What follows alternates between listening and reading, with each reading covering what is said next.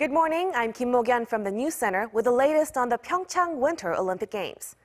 Let me give you a brief rundown on the highlights so far and what to look out for on Day 5.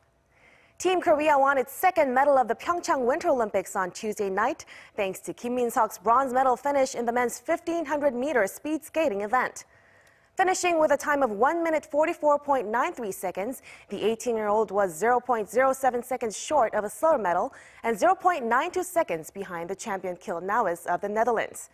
With the surprise bronze for Kim, he becomes the first Asian speed skater to win an Olympic medal in the 1500-meter event.